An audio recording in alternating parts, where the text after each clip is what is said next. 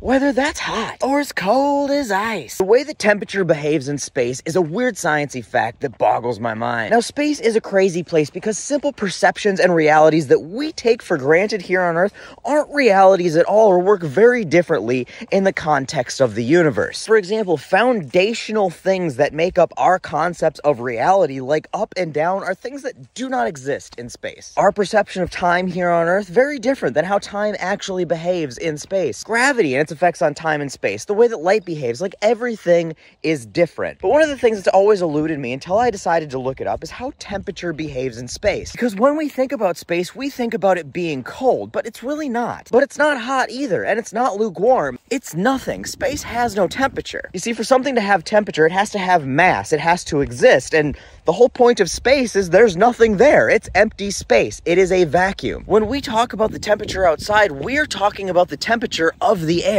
And while we normally don't think about it, air has mass, it has weight, it has volume, and a lot of it. When you think about it, hurricanes and tornadoes are made of air. They can blow away buildings. And now maybe you're not a slightly nerdy person with too much ADHD going on and spend way too much time thinking about random shit like how things heat up and cool off. But I do, and this is a concept I'm very familiar with, mostly because I like things with motors. See, motors generate heat that you need to get rid of relatively efficiently, or the motor will stop doing motor things relatively quickly. And to get rid of that heat, you have one of 2.5-ish options to choose from. You have air-cooled engines, which you're most likely familiar with on things like motorcycles and lawnmowers, where the cylinder and or engine casings have a bunch of metal fins. That increases the surface area of the engine that air can come in contact with, and the air absorbs that heat from the engine, keeping it cool. And then you have liquid cooling, and now if we're being honest, most liquid-cooled engines, like the engine in your car, are still technically air-cooled, but I'll get into that in a second. 100% liquid cooling would be something like a boat motor, where it takes liquid,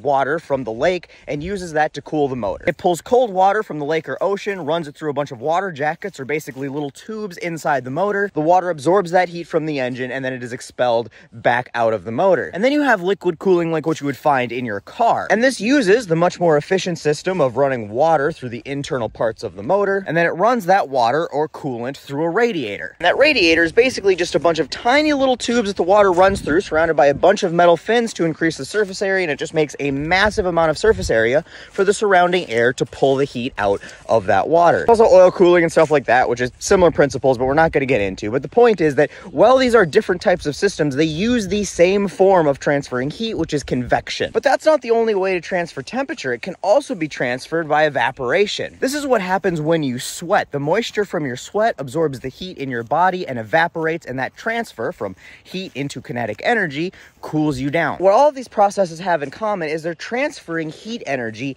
into another form of matter, generally into the air or the water, but it can also be done into the ground or into the walls of your home. And to better illustrate that, if you've ever driven your car at a high elevation, like up in the mountains, and you've noticed that it starts to overheat when you're asking too much of it, that's because the air is thinner up there. There's less matter for that heat to transfer out into the atmosphere. Or if you've ever been in a really hot and humid place and you just feel like your sweat is sticking to you and not actually doing anything to cool you down, that's true because the air's already accepted all of the water that it can, and your sweat can't evaporate to cool you down. But objects in space don't have air or water or other materials around them for that process to happen. But yet hot objects in space still get cold. And this is why people say that space is cold, because while space itself has no inherent temperature, the objects in space, unless they're close to something hot like a star, tend to be cold. And my question has always been how? And that's because heat also turns itself into electromagnetic radiation. Or the thing I'm running out of as the storm blows in,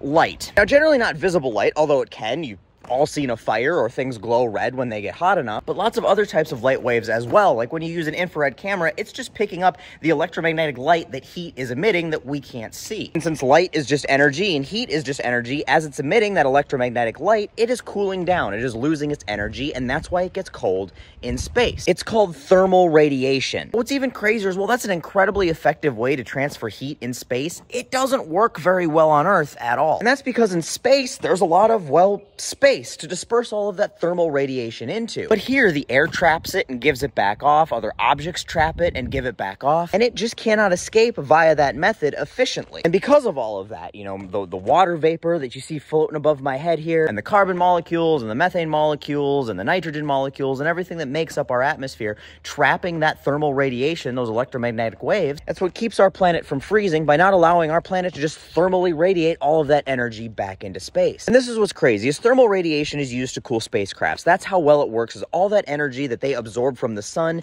they dispel through thermal radiation, along with all of the processes and equipment on there creating heat, they dispel through thermal radiation. And planets are cooled the same way, but some planets more so than others, like Mercury, which sits the closest to the sun and takes on the most thermal radiation of any planet in our solar system, sits at a balmy 333 degrees. But Venus, the planet in between Mercury and us, which doesn't get quite as much thermal radiation, is absolutely cooking at an 867 degree Fahrenheit average. And then we average a nice comfortable 60-ish degrees Fahrenheit, and then Mars, our next closest planet just beyond, negative 85. And I tell you all of that to help you understand that global warming is real, you climate denying morons. And the fact that the tantamount ways we think thermal transfer transmutates temperature is only tangible terrestrially, well, that is pretty mind-boggling.